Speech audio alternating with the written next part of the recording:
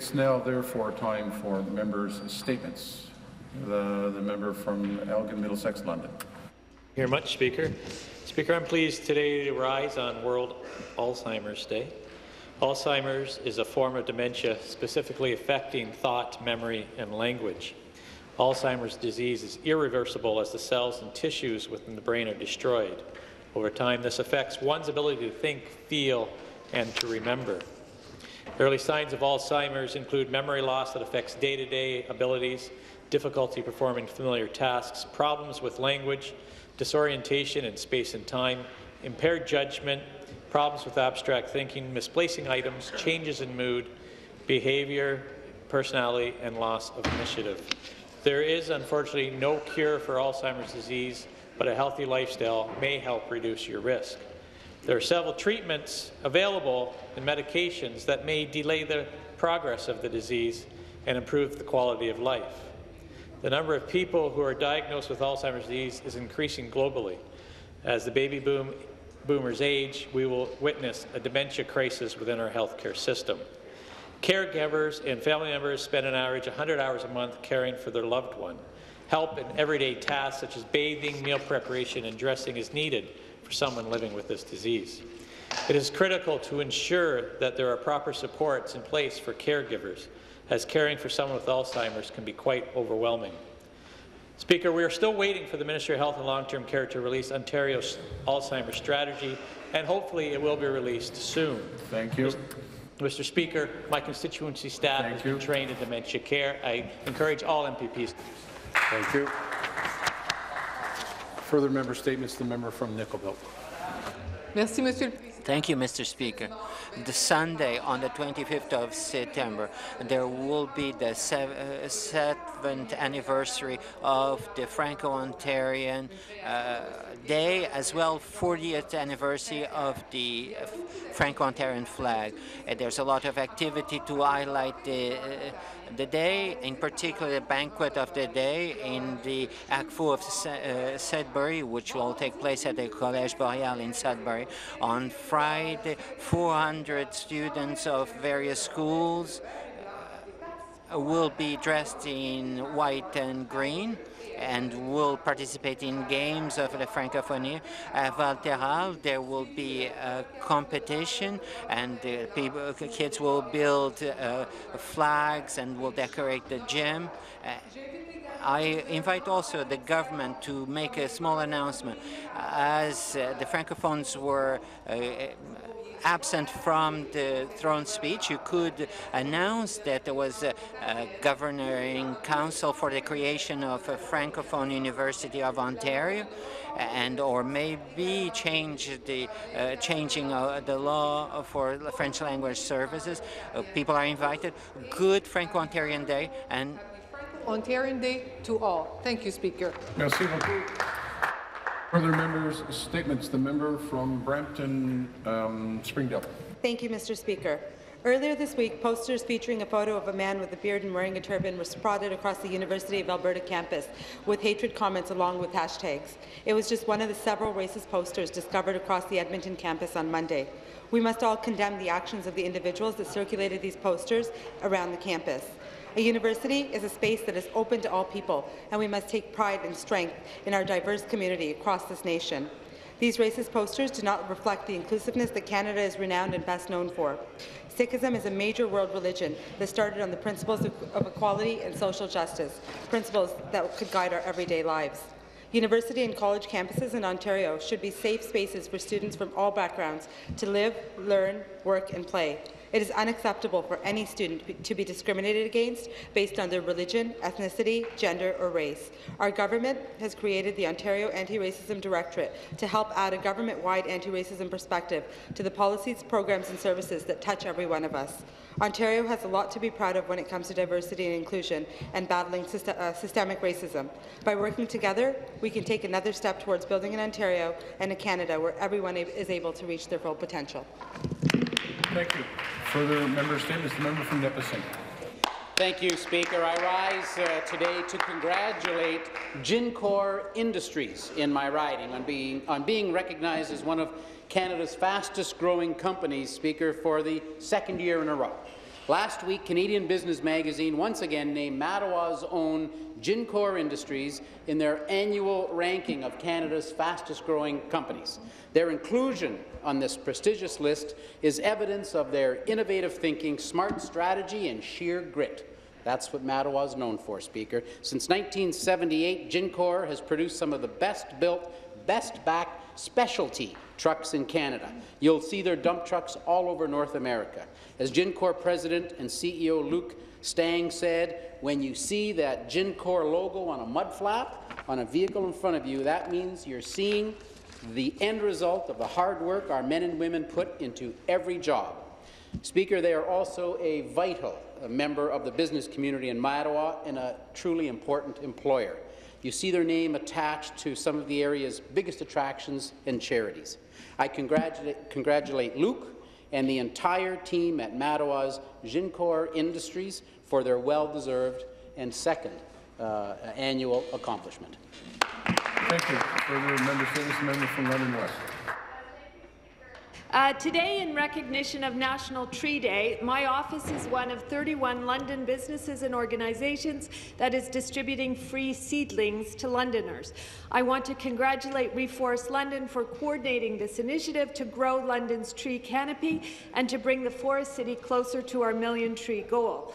National Tree Day raises awareness of the enormous benefits of trees, which include cleaner air, reduced energy consumption, increased property values, improved health outcomes, and stronger neighbourhood connections. There are social justice benefits as well. Research shows that planting trees in disadvantaged neighbourhoods is a key poverty reduction strategy. For all these reasons and more, in 2014, the City of London released its Urban Forest Strategy, a comprehensive 20-year roadmap to protect and enhance our city's urban forest. The strategy recognizes that urban forests are vital infrastructure assets, as valuable and worthy of investment as roads and bridges. Yet in many communities, urban forests are under attack from urban sprawl, invasive pests, and severe weather events. Many municipalities do not have the resources they need to proactively manage their urban forests. Without coordination, research, and funding from higher levels of government, they are effectively on their own. On this National Tree Day, I urge the government to invest in urban forest assets and green infrastructure and to support municipalities in maintaining and enhancing Ontario's urban forests for generations to come. Thank you. Thank you. The member statements, the member from Kitchener Centre. Thank you, Mr. Speaker, and may I just say hi. I'd also like to say hi to my fellow colleagues in the House this afternoon. And the reason I am sharing that salutation with you is because tomorrow is Say Hi Day in Waterloo Region, in Ontario, and around the world. This is an opportunity for an early reminder for everyone to take part. Say Hi Day encourages elementary and high school students in 170 schools in Waterloo Region to say hi to others within their schools. This activity was launched in 2007 as a way of supporting diversity, inclusion, and community building for students.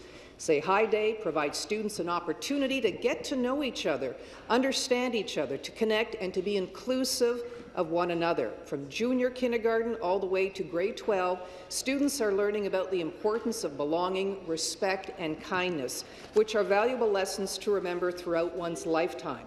So today, I want to say hi to my constituents in Kitchener Centre, to our German-Canadian community, Schönen Tag, to our Romanians, Salut, to our Franco community, Bonjourne, to my Italian family, Buongiorno, and to the newcomers in Kitchener displaced by the Syrian conflict, I say Assalamu alaikum.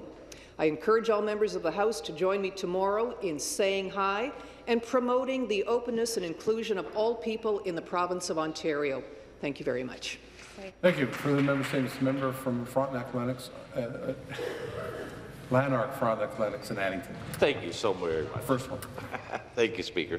Speaker, on behalf of my riding of Lanark, Frontenac, Lennox, and Addington, I would like to congratulate the achievements of two exceptional Smith Falls athletes and their family. This summer, Brooke Henderson became the first Canadian woman since 1968 to win a golf major thanks to her victory at the 2016 KPMG Women's PGA Championship. At the age of 18, she holds the title of the youngest ever winner of the tournament. and the second youngest ever winner of a women's major. Brooke Henderson's success has allowed her to reach the outstanding accomplishments of being ranked second in the world golf rankings, the best ranking ever by a Canadian male or female. On top of this achievement, Brooke had the honour to represent Canada in the Women's Olympic Golf Tournament in Rio alongside with her sister Brittany. Brooke, Brittany and the Henderson family are remarkable role models for young athletes. Their success is a testimony to their commitment and demonstrates that there is no substitute for hard work and perseverance. I want to recognize and celebrate the leadership and example Brooke and Brittany have set for us and let them know that we are proud and inspired by their achievements. To the Henderson family, we thank you for your inspiration and wish you continued success as you contribute to the world of golf and wherever else your heart may lead you to. Thank you. Thank you. Further member statements, the member from Malcolm. Thank you very much, Mr. Speaker. Mr. Speaker, in 2012, aggregate truck drivers protested the unfair ticketing based on axle weight infractions. The government acknowledged the problem and implemented an exemption to acknowledge that that practice was indeed unfair. However, 4 years later, without any notice, the government has now expired this exemption. This exemption no longer is in place, and drivers are again being ticketed for the very same unfair practice which the government acknowledged many years ago. Now, this issue is not only impacting aggregate truck drivers, but it also impacts dump truck drivers, where the government has known about these problems but fails to do anything about it. The government has known about this particular problem for many years, some say up to a decade, but the government has not done anything about it. Now again, aggregate truck drivers are protesting this unfair practice of axle weight infractions. They have two major demands. One, the government should immediately end all infractions based on axle weight infractions, because truck drivers cannot control where loaders or shippers actually place the material over which axle and how much weight is placed. Secondly, the drivers need a permanent solution. Temporary solutions are simply not working. It shouldn't be the case that drivers have to protest every couple of years just to demand fairness. The government has full control over the regulations that impact the drivers. This is a matter of the Ministry of Transportation. The government has the power to address this problem. I call on the government to immediately implement a solution to this issue. Thank you. Member from Davenport. Thank you, Speaker, and I rise today to pay tribute to Don Panos from my riding of Davenport, who passed away this past July. Don was a founding member of the St. Clair Gardens Business Improvement Area, which was formed in 1985 and served on its board as chair for most of those years. As owner and operator of Don's Meats, a well-known business in Davenport since the early 1970s, Don offered a no-nonsense small business perspective on BIA issues. The growth of his enterprise and its prospects for the future resulted from its innovative techniques, excellent customer service, good marketing strategies, employment creation, community involvement, and participation in business and social activities.